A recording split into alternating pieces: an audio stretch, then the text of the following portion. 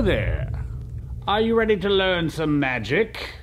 As long as I live, I will never grow tired of this. I do not care. Mwah. Yo, what's up and welcome back. Now, it's been a little while. We haven't taught anything on this channel and I thought, hey, the time has finally come. Today, I'm gonna be teaching you something that I taught on my TV show, Big Trick Energy. This is a trick that Danny Garcia and myself came up with. Late night jam, we had to come up with something for the next day. Also, I published this trick in Conundrum magazine. If you guys don't know what Conundrum magazine is, it is, well, it says in the back, magic is dead, print is too, so we made this magazine. It's printed by my friend Mark Trudell and his wife Sofiane. It is probably the best magic magazine out there right now. It's super thick, it's super sturdy. We got a whole section of me and the boys in there. Basically, each of us teach a trick. There's like a ton of tricks to learn from Ernest Eric, myself, Danny Garcia, Eric Leclerc, Rune Clan, Alex Boyer, so on and so forth. Lots of cool tricks you can pick up. So if you want to support print magazine and magic magazines, check them out. I think these are not available until September. I'll leave the link to their Instagram below. But today I'm going to teach you a trick that I taught in here and that I performed on my TV show. So this trick is a freely selected signed card, returns to the pack. The spectator then takes the cards, throws them in the air, and the sticky hand, which can be inspected before, is then whipped, catching in midair as if a card stab in the 1800s, but a modern version made from the dollar store. The card is caught in midair by this little sticky hand that everyone is familiar with. So I thought it was a really cool thing. And there's a few cool little subtleties that go along with this that I'm gonna walk you through. So check out the performance here. It's a bit grainy because I ripped it off the web. I hope I don't get copyright struck for my own footage. Probably will. Watch it, we'll be back.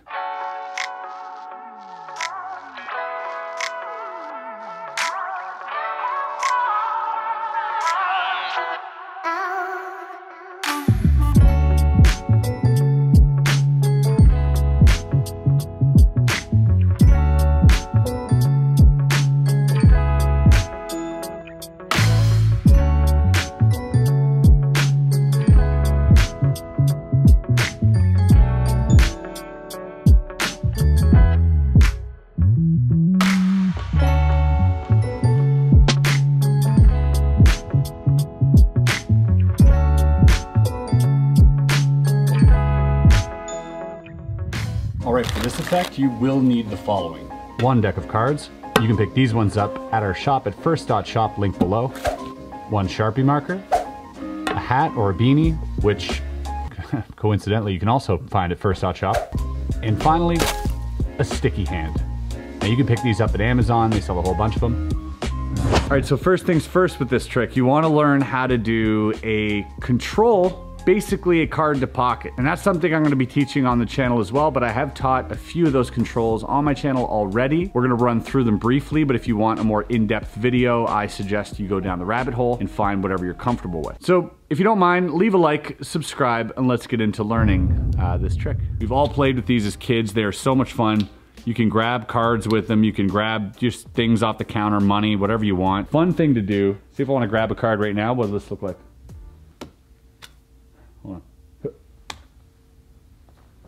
I mean, that's pretty cool. Now, this trick is pretty fooling, so pay attention. You wanna do it right, because if done right, it can be extremely fooling and pretty much impromptu as long as you have one of these sticky hands on you. I suggest keeping them in the package, and having the spectator open the package gives you some more, a bit of misdirection, which you'll need a bit later, but it isn't that complicated. Let's run through it. I don't have another spectator here with me today, so I'm just gonna kind of mime everything and just pretend I have friends. Okay, guys? All right. They will freely choose a card. So whatever card that is, we'll go here with the Ace of Spades. Ooh, nice. They're gonna write their name across that, okay? As soon as they do that, you're going to perform some type of control to allow the card to get in your left hand palm. Now the spectator is to my right, okay?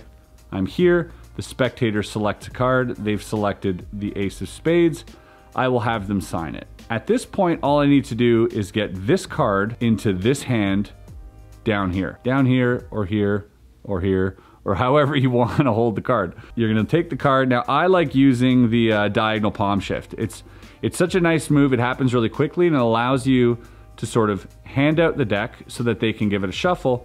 Meanwhile, you can get ready.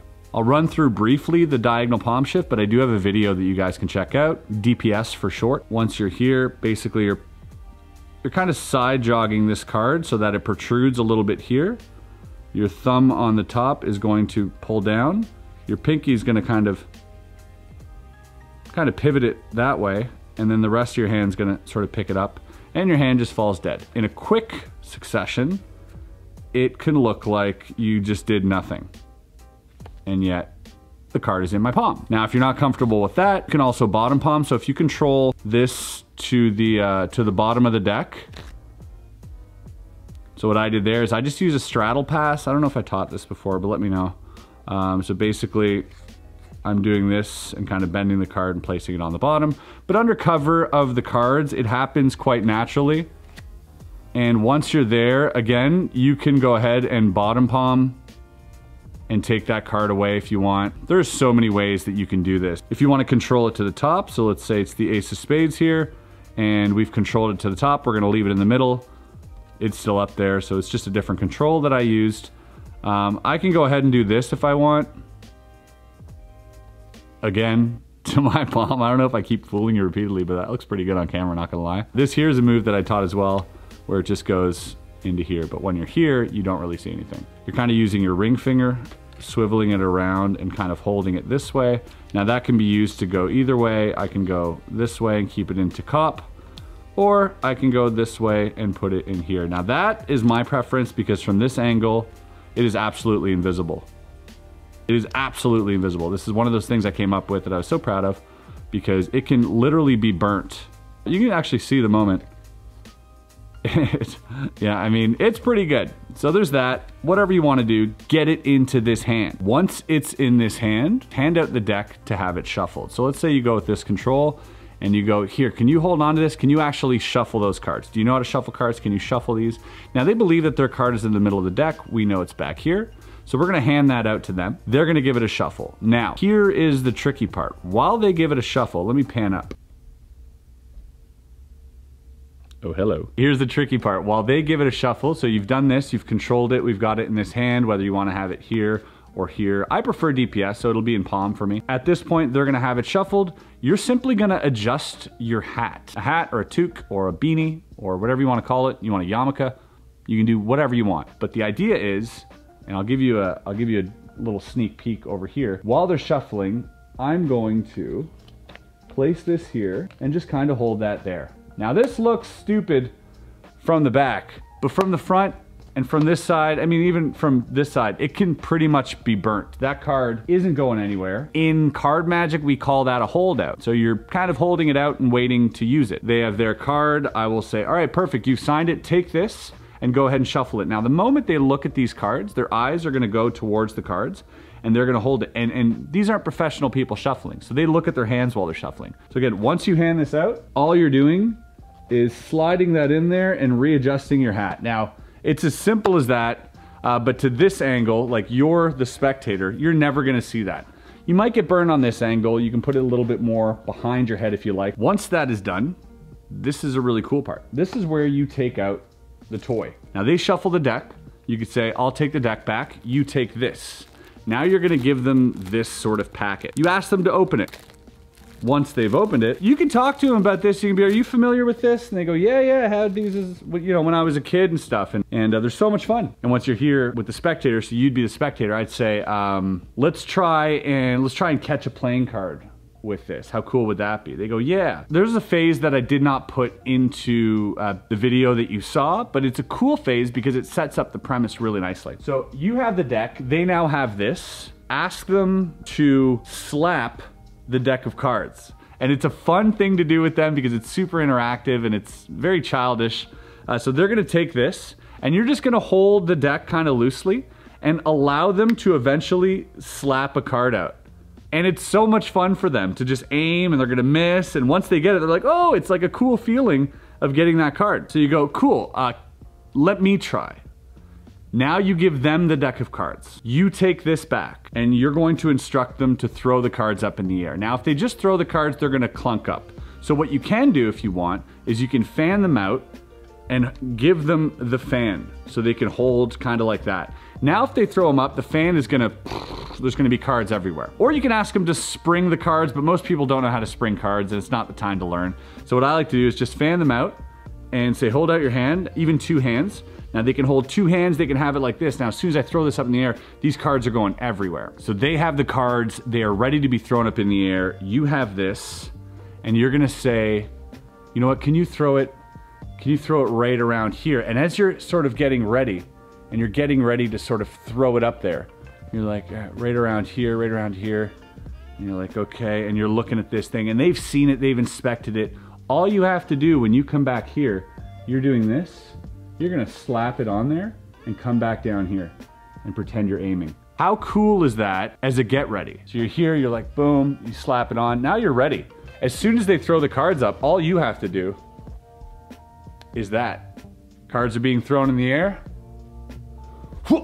and it absolutely, unequivocally looks like you just plucked their selection out of thin air. One of the dopest tricks I've ever come up with, but again, not by myself. This was with the help of Danny Garcia, one of the most creative people I've ever met in my life and the most loving person. Check Danny Garcia out on Instagram, or this guy's just a genius. But me and him jammed on this, and this is just one of my favorite things ever.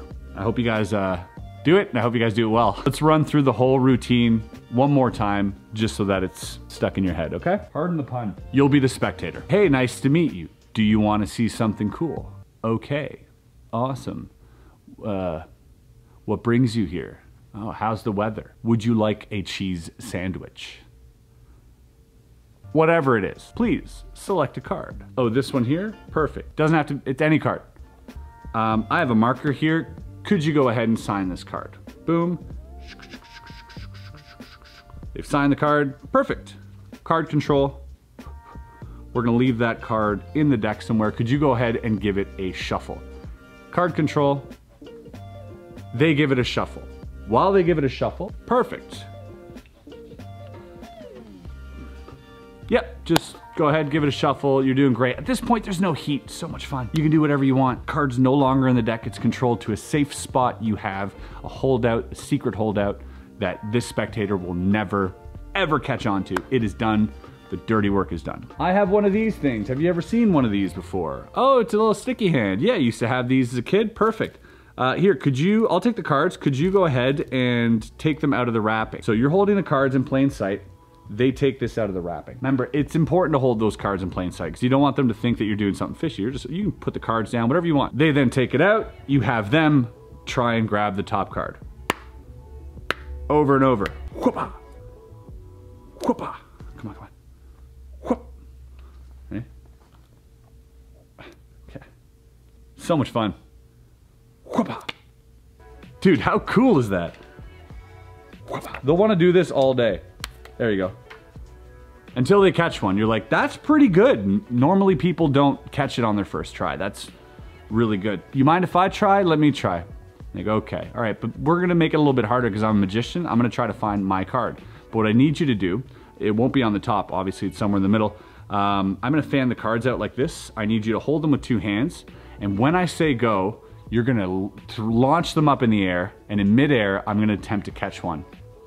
So you give them that. You take this.